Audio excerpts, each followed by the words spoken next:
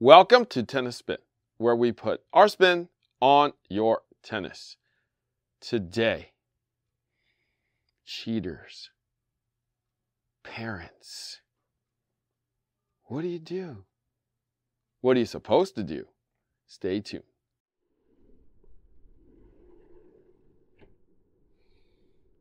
It's a wonderful day on the tennis court, a wonderful day on the tennis court, a gorgeous day on the tennis court. Won't you be mine? Can you be mine? Won't you be my partner? Good morning, boys and girls. Welcome to Mr. Tennis Spin's Etiquette. All right, so coffee sponsor of today is another someone. So someone writes, 2 for Rob, 2 for Harry, 1 for the other dude. So he got me 5 coffees. 2 for Rob, 2 for me, and 2 for maybe Coach Chris, I guess. Yeah, he don't deserve it. Anyways, please have an episode on junior tennis etiquette. My child made a bad call. The ball clearly nicked his frame on a deciding point and said it did not. Can a parent rule against their child from the stands like a coach might play his own child less? Since there is a credibility there, certainly no nepotism. All right, so let me clarify this question a little bit. We're going to actually do the episode on this question and maybe elaborate a little bit more, okay? But, yeah. Okay, I'm going to absorb this a little bit like I'm absorbing my coffee and wake up a bit so that I can tackle this question. All right, so if you want to keep me going and keep my Java habit rolling, network is buymeacoffee.com/tennis spin. If you want to hook us up, hook the channel up and support the channel, super thanks is the way. You can support us as much or as little as you like. Link is below. All right, cheers to you and thank you so much. All right, so this question is going to take more than just me, okay? I called in Mr. Etiquette here, Coach Rob, and he doesn't drink coffee, so he's drinking his sparkling ice today with me. So the thank you to the someone who hooked us up today. Yes, thank you. Okay, so Coach Rob, did you hear the question, or should I Yeah, I got you. You got it? Mm-hmm. Okay, so apparently, kid made a bad call. The ball clearly nicked his frame on a deciding point, and he said it didn't. So I'm just trying to speak out loud and absorb it myself. Trying to picture how it went down. Yeah. Can a parent rule against their child from the stands like a coach might play his own child less? Interesting. So is he asking, since he made a bad call, that he should take him out of the next tournament? Well, I think if we back it up a little bit, I would first go, does the junior actually know that if he touches the ball, he loses the point?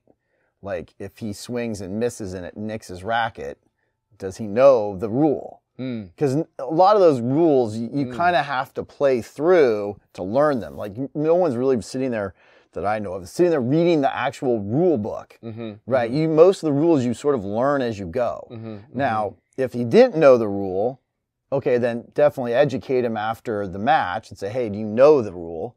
If he knows the rule and he knows it, then okay, now you've got a different question you got to handle. Hey, you've got to be a little more honest here in your play. I wouldn't, from the sidelines as a parent, I would just let it go. Like, I don't want parents interacting with the players, especially in a tournament, they need to be left alone and just, go support your player, get him there, get him early, get him what he needs, but once they're playing, let them go.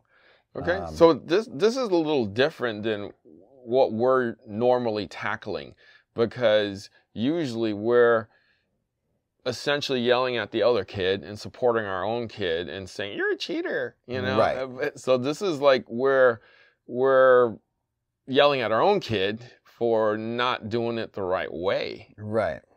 And so hopefully there's no yelling going on, but you would rather have it be, something where after the match, it's you have that conversation. Well, I think that's what he's saying, is that do we play him less? Meaning, do we suspend him from the next tournament? If he's intentionally knows the rule and he is absolutely cheating, I would have a heart to heart and go, hey, look, what are we doing here? This is not, this isn't who you want to be about. This isn't who our family wants to be about. We need to carry ourselves at a higher standard. Okay. So granted, let's put you in that spot. You're the father. Right. And then your son was the one that did it, knowing that you are a coach and he knows the rule. Right. What would you do there then? So at that point, if it's still a tournament, I'm more of just a parent. I'm not a coach in that situation. I'm not, allowed to talk to the kids while they're playing. I'm just there as a parent. So I would definitely have the conversation afterwards and go, look, this, did you not know you felt the ball hit the racket? Were you intentionally trying to, what was the intent there? Right. Were you so worried about winning that you felt like you had to cheat the rule to win the point? And it may not be a conversation you have on the car ride home. Wait till the next day. Let the match, let that one settle, and then talk about it the next day, or the next time you go out and practice or you're hitting together, go, hey, let's talk about that rule. What do you, because a lot of times if the kid's intentionally cheating, probably knows he's doing it wrong. Right. So, every family dynamic and every player-coach dynamic's a little different, so. This brings up actually a bigger issue here. I'm smiling because I was there. As the younger we are, the more we try to skirt the rules, I guess, is what we is what I'm trying to say here. And like if I were that kid, I would probably, it would take a lot. It would take a lot for me to say, yeah, I screwed up. Right. And sometimes that's why you always go, hey, are you sure? Because sometimes on line calls, you say that because give them a moment to think about it. Like, hey, did you want it to be out and you called it out, or did you actually see it out? Right. I had an interesting one. The other day we had a junior match, a little friendly club match, and my one player called it out, and then the other guy said, hey, are you sure? And he was like, should we take it over? And my player stopped and thought about it. He goes, I wasn't really 100% sure it was out. I'm giving you the point, your point, let's move on. And no hard feelings. Everybody got along with it, and he kind of knew, like, hey, I probably wanted it to be out. It was probably really close, but probably hit the line.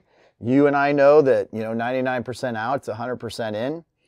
And the ball's traveling fast and the game's quick, and, it's calling the lines is tough. Right. So let's talk about discretion then.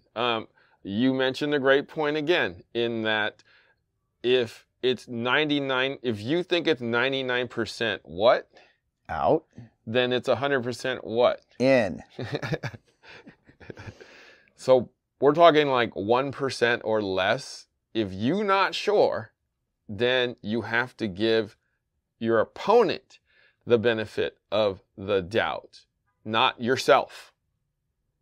Okay, so I don't know how far this particular situation got on the court, and if the other person the opponent actually made a big deal out of it. It didn't go that far. Right. So and maybe the opponent didn't know the rule, or he didn't hear it, or he didn't see it.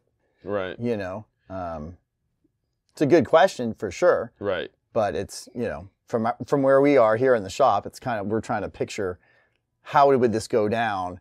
Totally. So I feel like if everybody just gave the benefit of the doubt to the opponent, then the game would be a much better place. Absolutely. Absolutely. Right. A lot of it is, do you want that person to have the reputation of somebody who doesn't play fairly? Right. And hopefully you don't want to be that person, because people are eventually not going to want to play with you. Correct. Because they're just like, I don't need to have the aggravation of disputing line calls, arguing the score. It's not fun. Right. And we're talking more in a social side versus a competitive tournament side, but as a social side, you don't want that reputation. Definitely. All right. So try to play as fairly as you can, okay? Or as it can be played, okay? I would probably err towards your opponent versus yourself. I know as young people out there, it's a difficult task because, winning is everything, especially when you're young. It's kind of ingrained in you. I was there. Coach Rob was there. And I'm sure you guys were there too. But let's try to do it the right way and set a good example. Okay? Absolutely. Winning isn't everything. All right? So I want to thank my man, Coach Rob, for, showing us the way in this particular situation and on the etiquette realm. Guys, thank you for watching Tennis Spin, where we put our spin on your tennis.